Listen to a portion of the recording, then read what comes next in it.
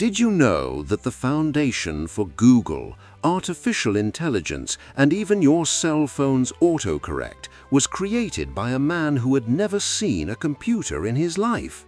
We're talking about 19th century Russia and a rebellious mathematician who used poetry to create one of the most powerful tools in modern statistics.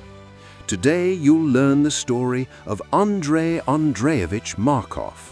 We'll discover how he chained chance and changed the future of technology.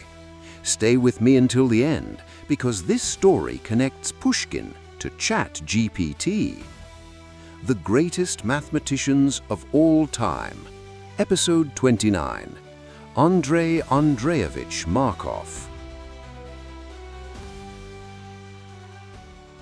Andrei Markov was born on June 14, 1856, in Ryazan, Russia, and died on July 20, 1922, in St. Petersburg. Andrei Andreyevich Markov's mother was Nadezhda Petrovna, who was the daughter of a state worker, and his father was Andrei Grigorievich Markov, the son of a country deacon. Andrei Grigorievich Markov studied at a church seminary, then got a job as a clerk. The family moved to St. Petersburg, where Andrei Grigorievich served in the forestry department, and then became a manager of various households and estates. Andrei Grigorievich married twice. With his first wife, Nadezhda, he had 2 sons and several daughters. Andrei Andreyevich was the oldest of the 2 boys, while the younger was Vladimir. Although Vladimir died from tuberculosis at the age of 25, he had already gained an international reputation as a mathematician. In his early years, Markov was in poor health, and up to the age of 10 he could only walk with the assistance of crutches. His secondary schooling was at St. Petersburg Gymnasium No. 5, where he showed outstanding talents for mathematics but performed rather poorly in other subjects. He wrote his first mathematics paper while at the gymnasium, but his results on integration of linear differential equations, which were presented in the paper, were not new. However, writing the paper did result in him meeting Korkin and Zolotarev, 2 of the leading professors at the university.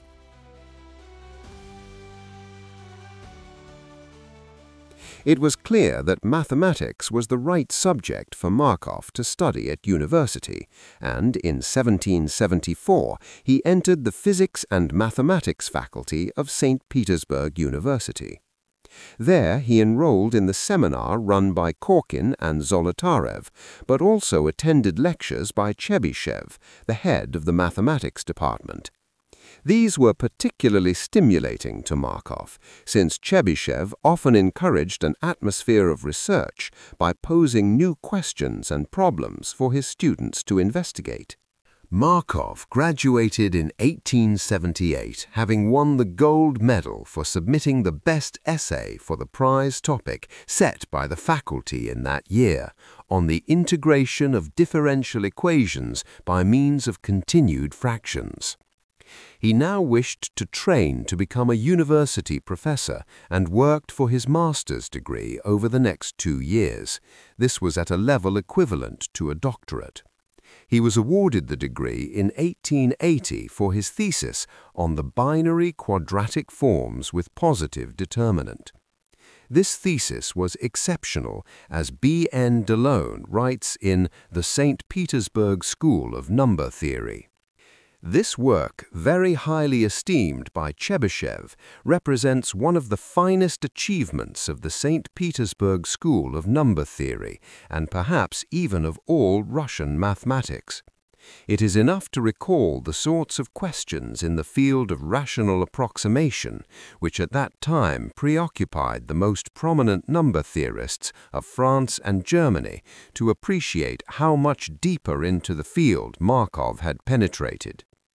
It is therefore perhaps not surprising that, although the dissertation was published immediately in French in Mathematical Annals, it did not become generally absorbed by West European mathematicians until from 1910 to 1920s the Berlin mathematicians Frobius and Remak attempted to master the set of ideas contained in Markov's work. After submitting his master's thesis, Markov began to teach at St. Petersburg University as a Privatdozent while working for his doctorate, equivalent to the habilitation. He was awarded his doctorate in 1884 for his dissertation on certain applications of continued fractions. Markov had known Maria Ivanovna Valvaitieva since they were children, for she was the daughter of the owner of the estate which his father was managing. Markov had tutored Maria Ivanovna in mathematics, and later he proposed marriage to her. However, Maria Ivanovna's mother would not allow her daughter to marry the son of her estate manager until Markov had gained sufficient social status. In 1883, Maria Ivanovna's mother agreed to the marriage, which took place in that year. Markov became an extraordinary professor at St. Petersburg University in 1886 and an ordinary professor in 1893. Chebyshev proposed Markov as an adjunct of the Russian Academy of Sciences in 1886. He was elected as an extraordinary member in 1890 and an ordinary academician in 1996. He formally retired in 1905 but continued to teach for most of his life. Markov's early work was mainly in number theory and analysis, algebraic continued fractions, limits of integrals, approximation theory, and the convergence of series. After 1900, Markov applied the method of continued fractions, pioneered by his teacher Pafnuty Chebyshev, to probability theory. Markov was the most elegant spokesman for Chebyshev's ideas and directions of research in probability theory. Especially remarkable is his research relating to the theorem of Jacob Bernoulli, known as the law of large numbers, to two fundamental theorems of probability theory due to Chebyshev, and to the method of least squares. He also studied sequences of mutually dependent variables, hoping to establish the limiting laws of probability in their most general form. He proved the central limit theorem under fairly general assumptions. Markov is particularly remembered for his study of Markov chains, sequences of random variables in which the future variable is determined by the present variable, but is independent of the way in which the present state arose from its predecessors. This work founded a completely new branch of probability theory and launched the theory of stochastic processes. In 1923, Norbert Wiener became the first to treat rigorously a continuous Markov process. The foundation of a general theory was provided during the 1930s by Andrei Kolmogorov. Sergei Bernstein, who continued to develop the theory of Markov chains, wrote, Andrei Markov's classic course on the computation of probabilities and his original memoirs, Models of Accuracy and Clarity of Exposition, contributed to a very large extent to the transformation of the theory of probability into one of the most perfected areas of mathematics, and to the wide dissemination of Chebyshev's methods and directions of research. His profound analysis in the spirit of Chebyshev of the dependencies among observed random phenomena allowed Markov to extend probability theory in an essential way by the introduction and investigation of dependent random quantities. Markov was also interested in poetry, and he made studies of poetic style. Perhaps surprisingly, Kolmogorov had similar interests. It is worth pointing out, however, that although Markov developed his theory of Markov chains as a purely mathematical work without considering physical applications, he did apply the ideas to chains of two states, namely vowels and consonants, in literary texts. His interest in poetry was not, therefore, an entirely separate interest from his mathematical work. As a lecturer, Markov demanded much of his students. His lectures were distinguished by an irreproachable strictness of argument, and he developed in his students that mathematical cast of mind that takes nothing for granted. He included in his courses many recent results of investigations, while often omitting traditional questions. The lectures were difficult, and only serious students could understand them.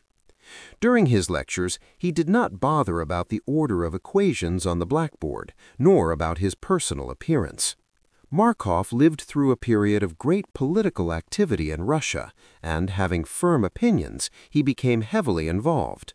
Maxim Gorky, the Russian short story writer, novelist, and left-wing activist, was elected a member of the Russian Academy of Sciences in 1902, but his election was soon withdrawn for political reasons on the Tsar's orders. Markov protested strongly and refused to accept honors awarded him on the following year. In June 1907, Tsar Nicholas dissolved the Second Duma, which had been elected with majority on the left.